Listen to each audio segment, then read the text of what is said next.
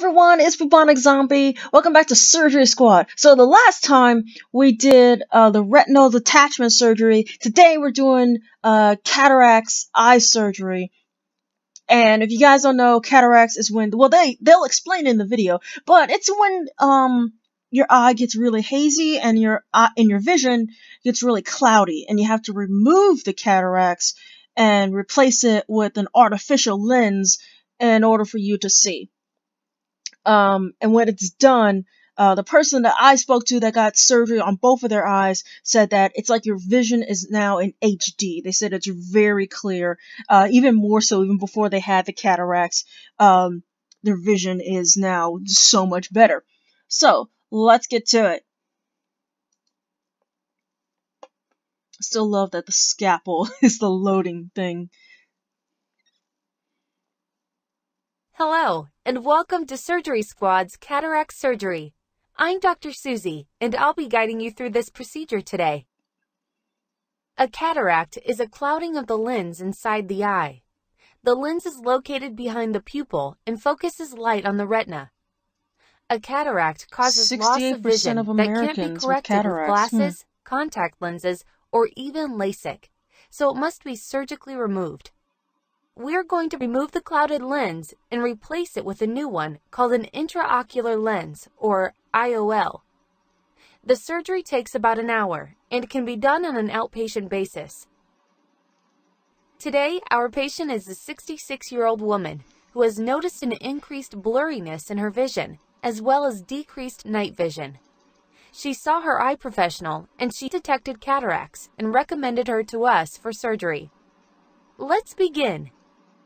First, we need to administer a relaxing sedative intravenously.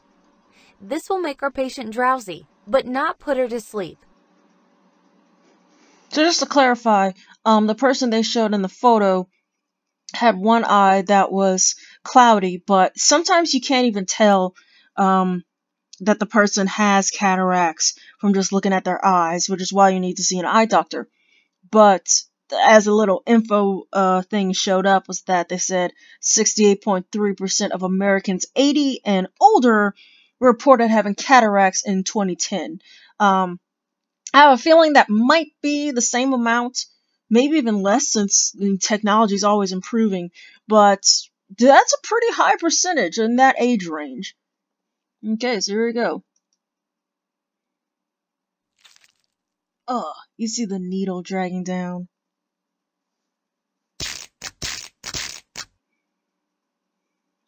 Just prior to surgery, additional drops of anesthetic are applied. Okay. Here you go, ma'am.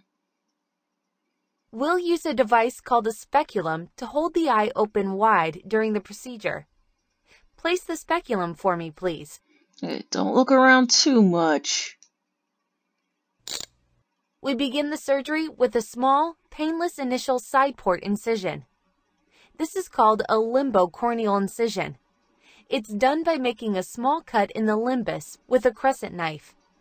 Okay, lady, don't look around. Next, we use the crescent knife to make a corneal tunnel into the anterior chamber of the eye. Oh, this must feel so weird.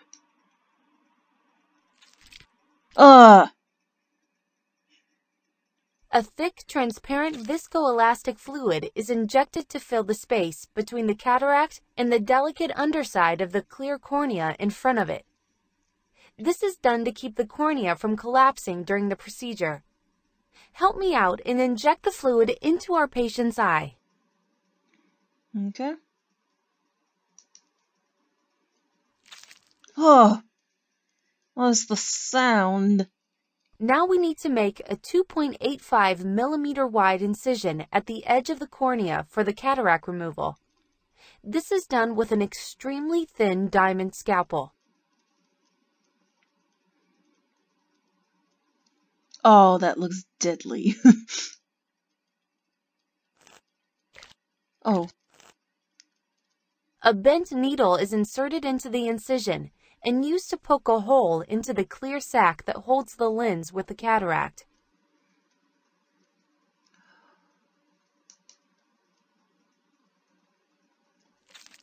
The needle There is it dragged goes. to cut a line in the sac. With the incision made, we'll insert the forceps to grab the torn sac and tear a circle out of it. Ah.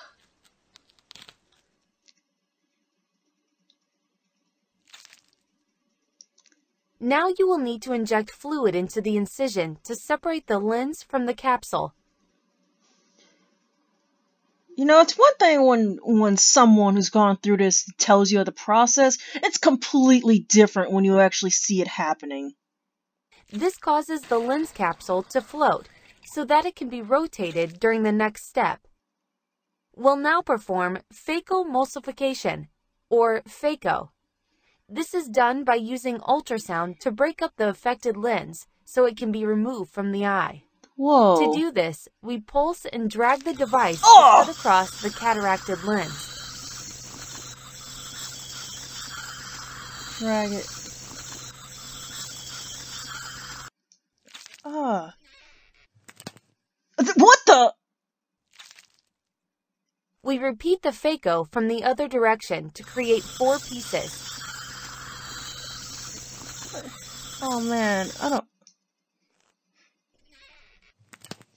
there it goes. The eye only looks orange because our surgical lights are reflecting off the back of the retina. The phaco is then used to suction out the pieces of the old lens. I don't think that fact helps anything. I'll need you to remove the last remaining soft cataract material out of the eye, So I leaving have behind to... the clear, empty lens capsule. Okay.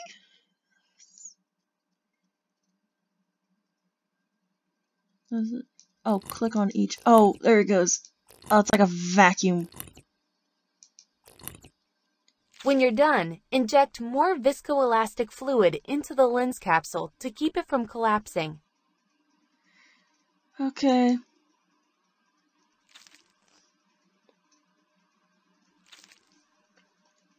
The flexible intraocular lens is rolled up for insertion by the assistant and placed in a soft tube.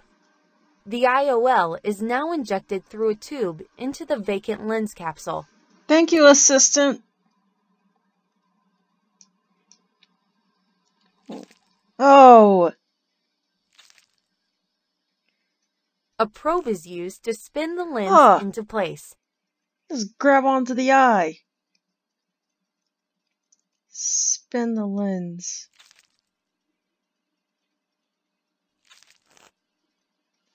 The thick fluid we added to the eye will need to be removed, and any remaining microscopic cataract fragments should be rinsed out as well. The incisions in the eye are generally self-sealing.